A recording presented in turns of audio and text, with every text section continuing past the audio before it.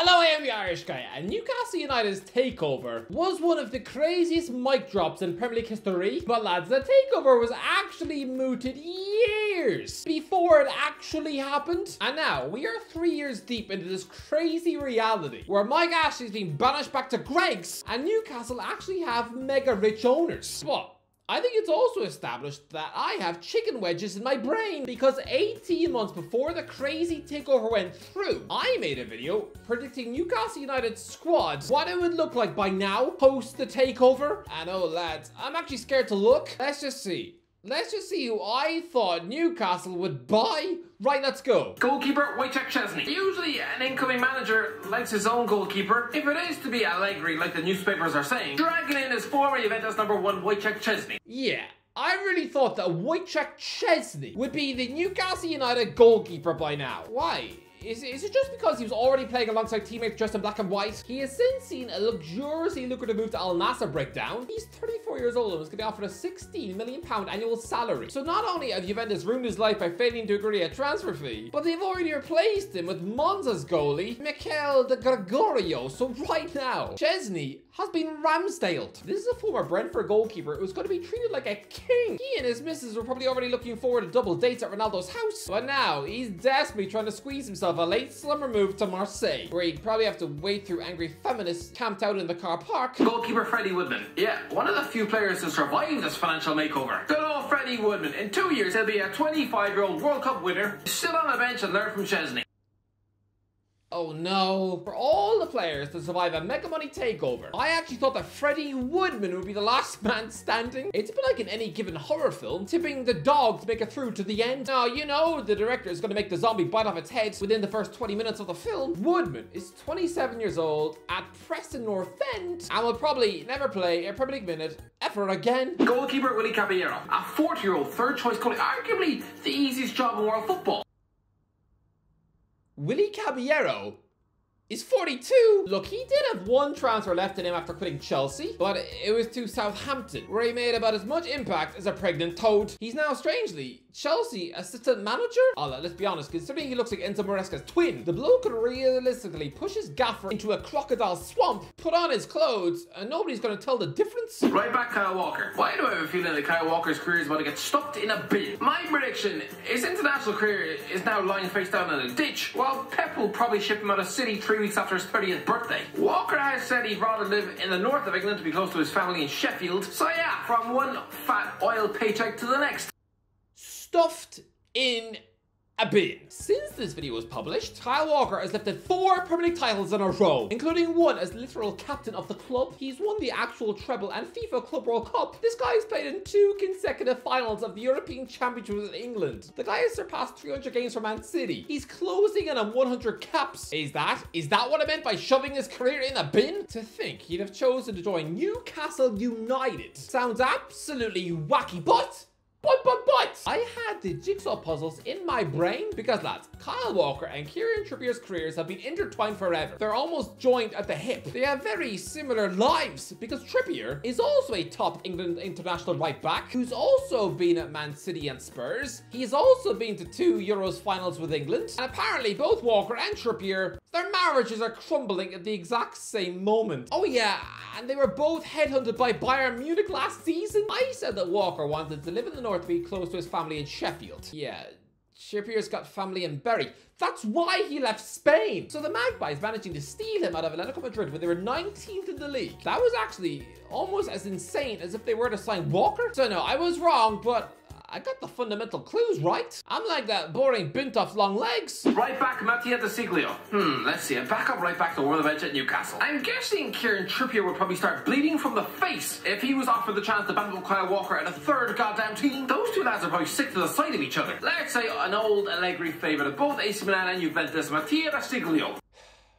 I even mentioned Kieran Trippier in this actual video. I just mentioned the possibility of Trippier joining Newcastle. The answer was staring at me in the face and I said no. Oh, I'd really be bad at Scooby-Doo. It's funny, Mattia De Siglio is a name I have not thought of for years. Remember when he was a completely in-fashion right back when he was jumping between AC Milan and Juventus? He was a supremely talented world star, right? Yeah, his career has since fallen off a cliff. He's only played for Italy once since 2019. He's since had a pretty boring loan spell at Lyon, only represented Juventus once last season. reason, has been dropped from the pre-season training camp. He's only 31. And yet now clearly, as the natural talent of a squash banana pie, I was very, very wrong. Right back, Jamie Sterry. We're just gonna have to accept it, lads. Jamie Sterry is here to stay.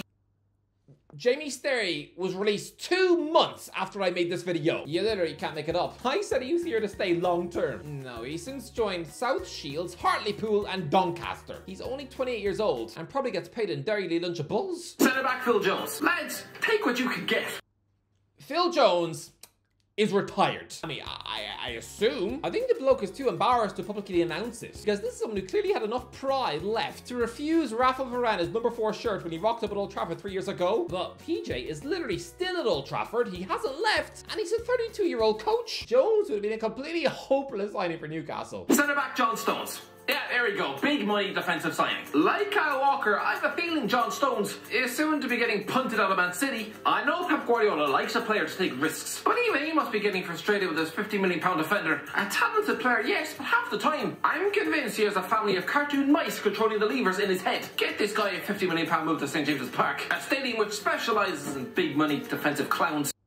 4 Premier League titles and a treble. I really spoke about John Stones whilst comparing him to a big money defensive clown. Those were the words I used.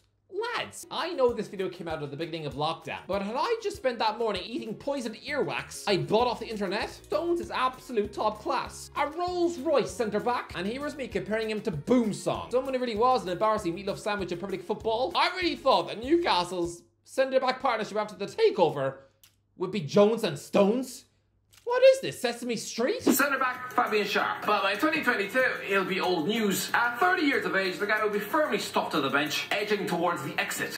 No, since the takeover, Fabian Schär has barely missed a match. Centre back Leonardo Bonucci. I'm guessing Allegri is going to want an experienced, reliable head to sit on the bench. Wow, wow, wow. Leonardo Bonucci would have been a Newcastle United flop, because this man clearly can't hack it outside of Juventus. I mean, outside of Bari and Juve, he has failed to make an impact literally everywhere else in his career. A completely anonymous cheesecake at both Inter and AC Milan. He's had brief, disappointing spells at Union Berlin and Fenerbahce.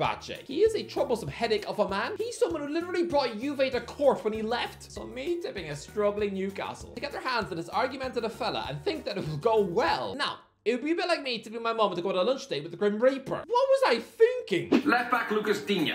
Lucas Digne is arguably the best left back outside the top 6. He has an expert delivery from free kicks. In 2022, he'll be 28 years of age, in his prime. Perfect, get him in at left back. Well, Newcastle did try. Newcastle tried to sign Lucas Digne from Everton. He said no because he didn't want to get involved in relegation scrap, so he goes to Aston Villa instead, meaning Newcastle had to settle for back Target instead, before realising that his limbs are made of butter, and so now it's just big old gruesome Dan Burn. Centre midfield Jack Grealish. I wouldn't be a fan. Welcome to Newcastle. Oh, let's hope not. You know what? I bet if you offer this transfer to Jack Grealish now, he would buy it off your hand. At the time of recording, this man was still an Aston Villa player. I did not think over a year after I made this video, he would literally become the most expensive British footballer of all time, joining Man City in a £100 million deal. He has literally won the treble since, and 3 Premier League titles, and gets paid £300,000 a week, which is so sickening I almost feel my tonsils dissolving in my mouth. Centre midfield Arturo Vidal. Yeah, he's nearly 33 and over the hill, lads. But remember a big money Man City? Roberto Mancini was forced to drag in a 33-year-old Patrick Vieira from old club Inter Milan, purely for experience. I feel like my head is going to explode. Arturo Vidal's career was about to be destroyed forever, because just a few months after I made this video, Barcelona were playing against Bayern Munich in the Champions League, and this Barca midfield star preempted fate by telling the press this: Bayern will be playing against the best team in the world, Barca. Barca lost 8-2. He never played for Barcelona ever again. As everyone could see, he was now just a soggy bag of potatoes with a mouth, and he was immediately flushed out the door to Inter Milan, and he since played for Flamengo and Atlético Paranaense back in Brazil, and is now 37 years old and on the books of Colo Colo in Chile. This must be the worst shout. Surely they can't be worse than this. Centre midfield Martin Odegaard. Odegaard will be sold. Why not a big money move to ambitious Newcastle? Can you imagine? Can you imagine if Newcastle had got their paws on Martin Odegaard? Well, no, he has since left the Real Madrid wilderness to establish himself as another Arsenal midfield star. He is currently the second coming of Cesc Fabregas because he is the captain at the Emirates now, which on paper does look a bit strange because he still just reminds me of that shy teenage boy who'd probably start blushing if a woman asked him for the time. Though Newcastle didn't sign him, but they did go out there and get Bruno Guimaraes instead, who, let's be honest, is practically just as good. Centre midfield, Matty Longstaff. It's Matt. When I made this video, the narrative was, Oh, how are Newcastle going to cling on to Matty Longstaff when you Udinese are trying to bring him to Italy? yeah, he's now 24, since being released by the Magpies, and now plays in Canada with Toronto. Yeah, I know Jermaine Defoe got a lot of attention 10 years ago. I don't think Drake has been in touch. I don't think he wants to bring Matty Longstaff up for Burger King meals. Forward, Jadon Sancho. Did I not think that FFP was a thing? What? Lads, here's me thinking that Chesney, Grealish, Odegaard, Sancho, Walker, and Stones would all be under the same umbrella at Newcastle United. Yeah, their current wages per week are 194,000, 300,000, 240,000, 250,000, 175,000, and 250,000. Even Bonucci at Juventus was earning close to 200k a week as well. Yeah, in reality, Newcastle's highest wage earner, it's 160k a week. I mean, forget about those superstars. After a big, monstrous, earth-shattering takeover, Newcastle's second best paid footballer is Lloyd Kelly. What? Yeah, 150k a week. For a centre-back who at the time of making this video was about to be relegated to the Championship. How did I think that Newcastle would be able to afford all these guys? I mean, Sancho, he has since joined Manchester United, where he's been a rotten flea bag who's taken a big backward step in his career, but even still, he's still getting linked with a move to PSG. Newcastle instead are picking Jacob Murphy on the wing. What? Forward, Federico Bernardeschi. Yeah, another signing with Massimo Allegri stamped all over it. Federico Bernardeschi, a top attacking wide player for Juventus. I can see Allegri dragging him in on a cut price deal in 2022. This was such a disgustingly hipster shout. I feel so disappointed in myself. Although, you know what's viciously creepy? I tipped both Matty Longstaff and Federico Bernardeschi to be teammates by now, right? They are. They both are at Toronto FC. Yes, Bernardeschi, a 30-year-old winger with nearly 200 games for Juventus under his belt, a champion with Italy at Euro 2020. He's now chilling with Longstaff in Canada. I must be the only person in the world who successfully predicted that these two will be teammates one day. Striker Luka Jovic. Listen, the Newcastle owner's first port of call will be a big money striker, no doubt about that. Jovic, £40 million should do it.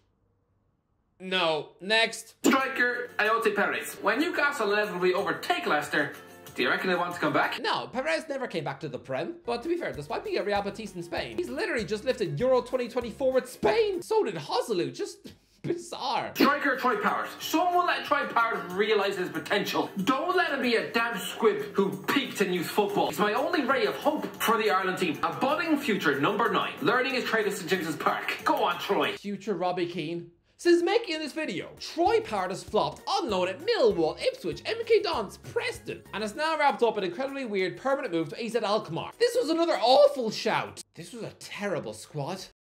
Yeah, so that's it. This prediction video was ridiculous. How stupid was I in 2020? I clearly had no grasp or understanding of FFP restrictions. How on earth did I think all these guys would join Newcastle the minute they got a takeover? Thankfully, Newcastle did not listen to me. I mean, apart from the likes of Walker and Stones, pretty much every other transfer I mentioned, those players, their careers took a nosedive. I mean, Grealish and Sancho don't even make the England squad anymore. Thankfully, Newcastle did not listen to this gargoyle, because instead of buying smart, sensible signings, which they have done, I was just chasing a bunch of random mercenaries. This was absolutely stupid. Anyway, that's the end of what I'll talk shit a while. Stupid!